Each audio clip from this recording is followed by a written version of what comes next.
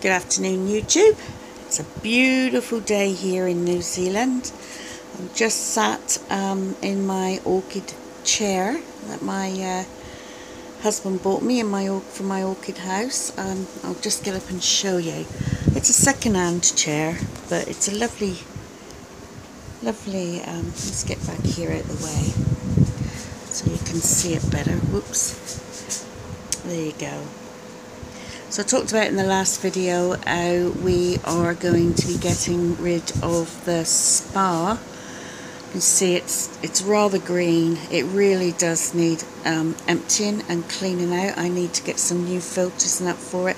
But I opened it today because I wanted to see if I could increase the humidity in here. It's a beautiful day. I'll just show you the temperature currently.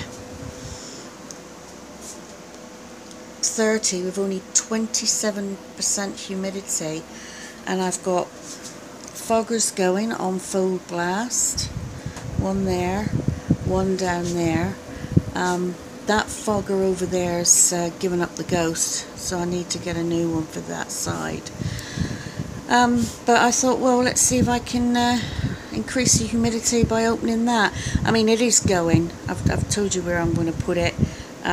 Next weekend we will have to redo the floor a little bit, but yeah, I'll be glad to get rid of it. And I've got myself one of these trolleys, which is it's actually a tool trolley on wheels, and I've got all my stuff in there, so I'll be able to operate in there, all my feed and what I do. And I should be putting one shelving rack at the back there, and then I'll be just using tables, and I've got to bring a lot of stuff in from outside that needs to be overwintered. So what's happening in the orchid house? Nothing really. Everything's looking good. Those begonia rexes are absolutely stunning. The green ones, they seem to be doing better than any. These are going alright. This one's doing alright, but I may take those in the house to keep them in over winter. The streptos are flowering. These are the ones that I got in the spring, so I've managed to bring them into flower. The white one's going back there. This lovely variegated purple one, I like that one. And there are others that have got evidence of, flower spikes coming in them here and there, so that's good.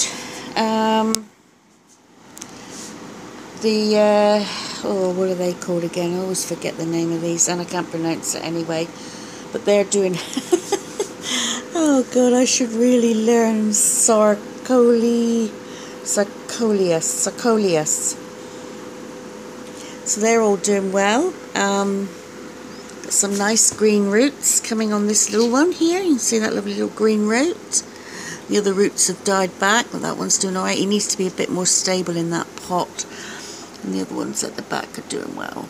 The masdevillias down on the bottom shelf are getting lots of humidity, and they really like that. And everything else is looking good. I did have a visit from the Orchid Society last weekend. They came in. They had a look around. I think they were pretty impressed, I'm pleased to say. And it was great to have some more experienced growers have a look around and say how healthy my plants were looking and how things were doing really well. I've got some in flower on this table here. Go around this way so we can have a look at them a bit better. So, no name Metoniopsis, last flower, just going over. Then I've got this little beautiful orangey yellowy cattleya, which is that one. I've got another little cattleya here that's not quite fully open yet, and that is that one. Come on, focus. There you go. what else have we got? We've got this one here, which is rather pretty.